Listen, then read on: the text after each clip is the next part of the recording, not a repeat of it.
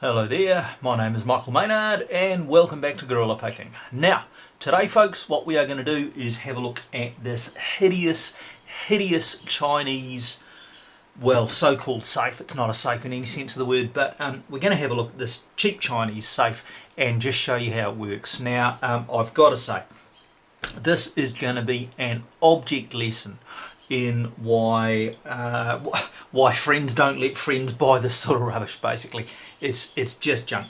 So, just very briefly, looking at the outside of the box, what we have got here is one combination dial and one key. Now, the way that this works is that you need to know both the combination and you need to have the key as well.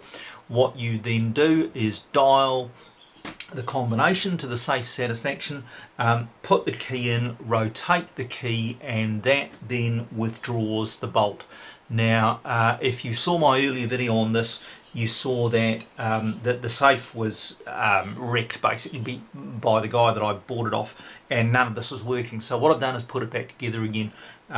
I have removed all the pins on that lock though, so now that is just nothing basically but a handle. So there are no pins in there and we can just wobble that thing around pretty much as we like. And just to show you how that works, I have got the combination dialed there already, and if I use the key, what that does is uses this cam to push the bolt back like that. So this tailpiece here goes into the wheel pack once the numbers are all aligned, and away you go. And very obviously you can see if it's not aligned, then the thing won't go in. Okay, alright, so having got that out of the way, let's see in fact how this thing actually works. Okay, so let's see how this works. We are dialing everything to the left at the moment, and you can see that all of the wheels, so the 3 code wheels and the drive wheel here, are all going round. Now, let's go around and stop wheel 1 where it needs to be, so that you can now see that the gate on wheel 1 is aligned with the tailpiece. Now let's go the other way, and what will happen first is that the drive wheel does a revolution all by itself, then it picks up wheel 3. You'll see how that works shortly. Then after a while wheel 3 picks up wheel 2, and we can now align that gate. Now we go back the other way, and of course it's repeated all over again. So we get one revolution of the drive wheel by itself. Now we've got wheel 3 moving as well. Let's bring that round into position. And now what we've got to do is take the drive wheel back to where it needs to go. Here we go, and we've got everything lined up.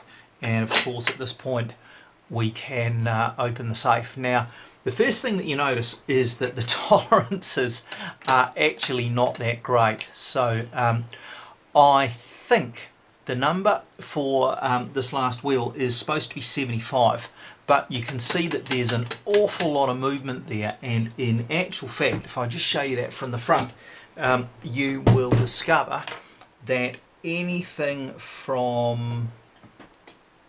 between 75 and 80 basically is going to do the job. So massively sloppy tolerances, eh? Just, you know, just rubbish basically. Okay, next thing, let's have a look in and see just exactly how that mechanism operates. So you can see that we've got these wheels held in place. There's just a split pin going through this thing. Now I'm just going to prop that up on there so that you guys get a better look. Okay, we have got the split pin holding that in place, so we just take that split pin out, and then we've now got the drive wheel which is just threaded on. Okay, so let's undo that.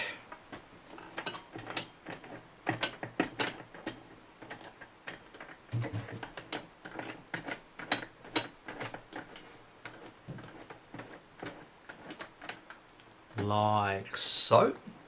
And what we notice for a start is that we have got a little screw in knobble, let's call it. This is actually the drive pin. This is the thing that drives the next wheel down.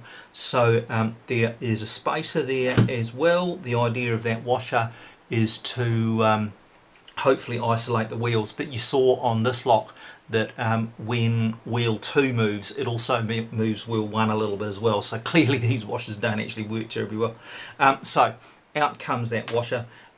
Here is the little driven pin on wheel 3, and of course you can see how this works. This comes around, we've got the little drive pin there, and it impacts on that and starts to turn it, and so on down through the lock. So here's wheel 3 coming off, here's the washer. Wheel 2 is exactly the same, and you don't need to be a genius to work out that wheel 1 has the same arrangement as well. So you'll notice a few interesting things here, guys. First of all, you will notice not only are the gates massive, I mean, look at the tailpiece and look at the size of the gate, right? So not only are the gates massive, but you'll see that there's actually no way of changing the combination here. So on this drive wheel, you could, if you really wanted to, move that pin round to another position, and of course, because the drive wheel is attached to the spindle, it's going to change everything round a few degrees, so it'll just have the same combination but moved round the dial a little bit. But as far as these other 3 wheels are concerned, there is absolutely no way to change their number. So in some better quality locks, in actual fact, all of these wheels have a little screw change thing here, so that you could in fact remove this and stick it somewhere else and thereby change the combination. But in this particular lock, each one of these wheels has these little pins simply pressed in, so they ain't going anywhere. They are there to stay. And the other thing that you notice is that there's 100 numbers on the dial, right enough, but there's only 1, 2, 3, 4, 5, 6, 7, 8, 9, 10, 11, 12, 13 positions that these little pins can go in. So the way that this is actually manufactured is, it's just so cheap and nasty that it's incredible, okay?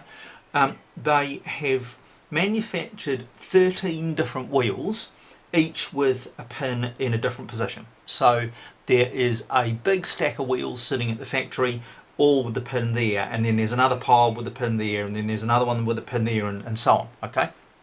Then what they do is just pick 3 of those pretty much out of the hat, whack them in the safe, and that is the safe's combination, and there it stays. You cannot change it. It is what it is, what it is. Now the other thing that you'll notice about that, in a decent quality safe, you've got 100 numbers to play with on each wheel. So you've got 100 times 100 times 100 equals 1,000,000 different possible combinations. It's not quite that many, but it's close to it. Now on this thing, you've only got 13 numbers for each wheel, by God. So the actual number of combinations that you can make with this safe is simply 13 times 13 times 13 equals 2,197 numbers. So now that's not counting this thing here, right? That's not counting the drive wheel, because frankly, for reasons I'll show you in a second, you have to be a moron not to know what the number on this one is. So even if you were going to brute force this lock, okay, even if you were going to try every single one of the possible combinations, you've only got 2,000 that you've got to try, and you could probably do that in an afternoon. So with that said, of course, nobody is going to try and brute force this thing, because in actual fact it's pretty bloody simple to manipulate. And that brings me to my next thing. We need to talk about the one defence that this thing has against manipulation. Now I'm just going to put it back together quickly, so bear with me guys while I put this back together.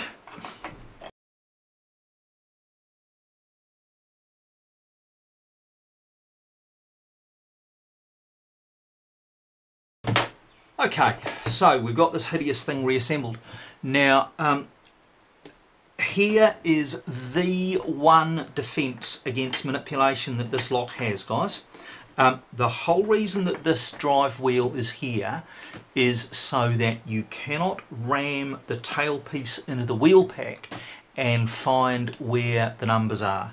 Now, if you look closely, you will see that this wheel here, the drive wheel, is a very slightly larger diameter than these three code wheels. So what that means is that when you are pushing this tailpiece into the lock, it's not riding on the code wheels themselves, it's riding on that drive wheel. It's only when you come round and it drops in, click, you see that? It is only at that point that it then rides on the wheel pack. Now, I was going to say I'm not going to go through the principles of manipulation again here. Yeah, I might just very briefly. All you've got to do to manipulate this thing is figure out what positions on the dial this tailpiece moves deeper into the wheel pack. So, for example, it might move this far with the dial at 70 or 70 something, which is where it is at the moment. If we were to line up one gate, okay, so let's just see if we can line up the gate on wheel 3. Okay, now you can see that that goes a little bit deeper into the wheel pack, so there's a little bit more movement.